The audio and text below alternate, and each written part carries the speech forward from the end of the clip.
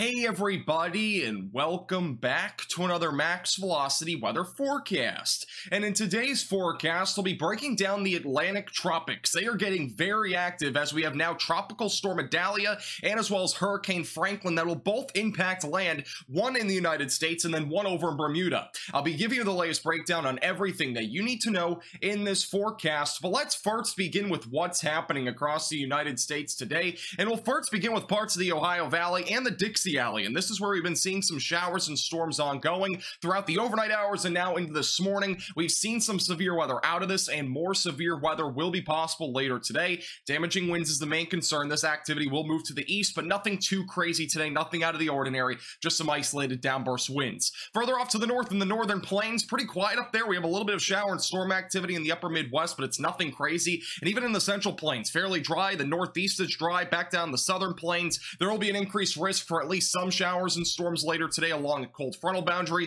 That'll be moving down to the south, so some cooler air for parts of North Texas by about 5 to 10 degrees in comparison to what we saw yesterday. And then back down in the southwest United States, our massive heat dome is finally retreating down to the south and west, but unfortunately a surface-based high pressure system will start to develop back over in the northeast United States. This will start to move down to the south and west, and then that will start to create more of a drought condition for a large chunk of the United States, and we'll discuss more on that here later in this forecast. But let's talk more about the tropics and what's happening, because there's a lot of activity right now. There are 3 areas that we're watching, one of which is really unnoticeable at this point. It's a very weak area of development, not really expected to develop back over in the central Atlantic Ocean. Even if it did develop, it's not going toward the United States or land. It is moving to the north. And then we have Hurricane Franklin. It's a Category 2 hurricane now with sustained winds over 100 miles per hour. This is going to be moving toward Bermuda. This is expected to become a Category 3 hurricane as it moves to the north. That would be our first major hurricane of the season. And then back over in the northern Caribbean Sea, not yet in the Gulf of Mexico, this system, this is Idalia. It was just named today.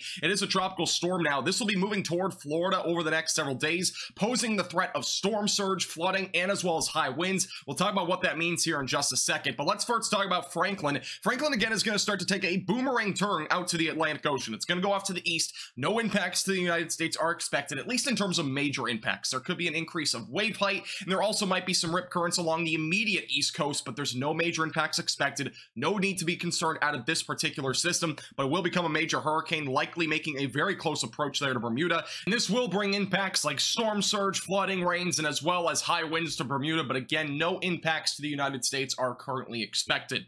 Now let's talk more about Tropical Storm Idalia. This just formed today, and it is really slowly moving. It's only moving to the east at 2 miles per hour. You might be thinking it's moving east. How is this going toward the United States? Well, it's about to start moving to the north. That's why. As of right now, this is stationary back over in parts of the northern Caribbean Sea. Tropical storm warnings in effect for parts of the Yucatan and as well as western Cuba. And we're going to answer the question today, will or could this at least become a major hurricane? Well, as of right now, the National Hurricane Center has this forecasted to strengthen more into a stronger tropical storm as we go into Monday night. It still won't be in the Gulf of Mexico until probably midnight on Monday, if not going into early Tuesday morning. By Tuesday morning, this is a strong tropical storm as it goes into the southeast Gulf of Mexico. This has a chance to become a hurricane, though, around that time frame as well. By Tuesday night, the National Hurricane Center is confident that there will be a hurricane by that point, likely a Category 1 hurricane with sustained winds around 75 to 85 miles per hour. By Wednesday morning, this will strengthen further into a strong Category 1, possibly a low-end Category 2 hurricane. The current sustained wind forecast is 90 miles per hour, so that's very close to a Cat 2. There's a very good chance that this does become a Category 2 hurricane as long as everything over the next 24 to 48 hours does happen as forecasted, or even possibly exceeds the forecast. There's a chance of that, especially with how warm the ocean waters are. Right now in the Gulf of Mexico, the temperature in the water is around 30 to 31 degrees Celsius. That is very favorable here for hurricane development, so we'll have to watch this very closely. By Thursday, this is going to start to ride up the east coast. Will it stay offshore or will it stay inland is the big question. If it stays inland, more minor impacts are likely with flooding, rains possibly, and then also the threat for maybe some gusty winds. But if it stays off the coast, we could be talking about some storm surge. In addition to that, higher waves and all that sort of stuff. It could be a little bit worse, so we'll have to watch that very closely. But again, the cone of uncertainty is massive. And one thing I want to point out, this hurricane or tropical storm, by the time it makes landfall, it could be anywhere in this region. The cone of uncertainty is there to make sure that you notice that the eye of the storm could go anywhere in these areas. It does not mean the impacts will just be in this circled region, so don't get too misled by that. We want to make sure you're clear on that again, the eye of this hurricane or storm will make landfall basically anywhere between Tampa back through Panama City. That additionally, I want to mention that the current forecast is a high-end Category 1 1 hurricane upon landfall, but again, there is a chance that this gets to a Category 2 or even maybe a Category 3 hurricane, but again, the confidence needs to be there. There's not enough confidence yet. The system is not that organized quite yet and has yet to actually move into the Gulf of Mexico, where there's very favorable environments. So we have to watch this very closely over the next 24 to 48 hours,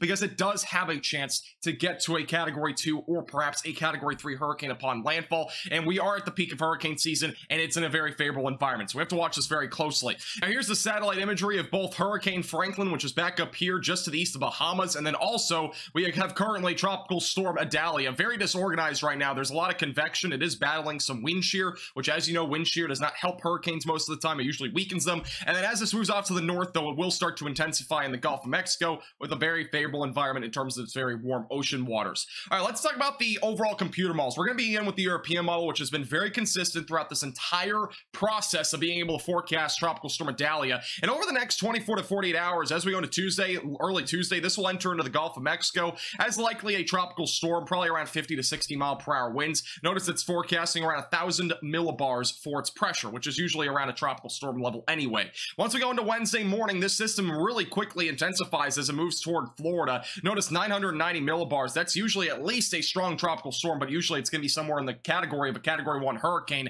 And this is by Wednesday morning around 7 in the morning. We'll start to see heavy rainfall start to enter into parts of western Florida. Once we go closer to around 9 o'clock and 12 o'clock in the afternoon, so this is 12 p.m. Wednesday, notice it makes landfall with around 987 millibar pressure. But again, this could be stronger. We have to really account for a lot of things, including how warm the ocean waters are and how favorable this environment is. In addition to this, there is a supermoon that will be happening on this day of landfall, which could increase the tides, which could also increase the storm surge, which is not good news for the system. So if it's Category 1 hurricane, it could be bringing impacts like a Category 3 when it comes to storm surge, which is definitely not something we want to see with this type of environment. Again, full moon and it's a supermoon, which makes things that much worse. And this will be moving off to the north as we go into Wednesday afternoon. Notice the heavy rainfall.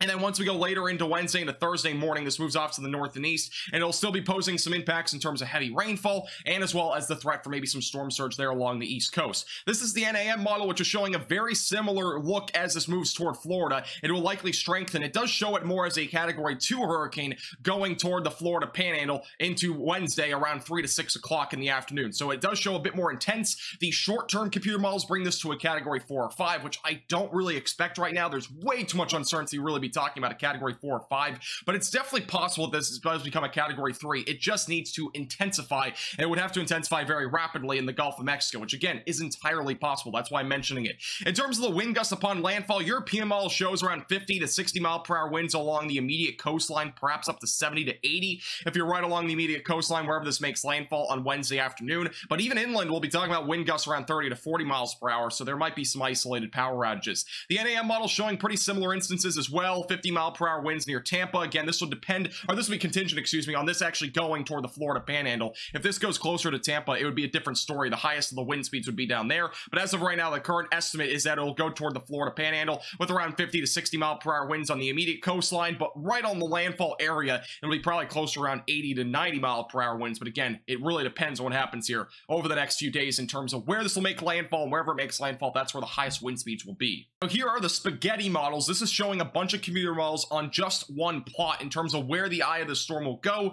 As of right now, most computer models have this basically east of Panama City by about 40 to 50 miles through Tampa. So this is really the cone right now, but it is a little bit larger in essence because it very well could go further west or east. But again, a lot of it depends on what happens over the next 24 to 48 hours because we don't have yet a very defined circulation here back down the northern Caribbean Sea. So we'll have to watch this very closely. And then again, it has a 50-50 chance of either being off the coast or being inland as it goes towards South Carolina and North Carolina, which makes a pretty important difference in terms of its wind speed, storm surge, and as well as the flooding rain potential. And this is the intensity guide. As of now, the highest computer model in terms of its intensity is up to a Category 2. There are many other computer models that are not on this that are upwards of a Category 4 or 5, but I don't really see that happening as of now. It's way too early to tell, but there's a likelihood at least that this will be a Category 1 upon landfall, if not a very strong tropical storm. But I do have a confidence there that it'll at least become a Category 1 hurricane upon landfall, again, to the Gulf Coast. There will be a lot of rain out of the system. Again, it's kind of too early to tell where the heaviest of the rainfall will be, but we could see some areas upwards of 3 to 6 inches of rain here across parts of Florida.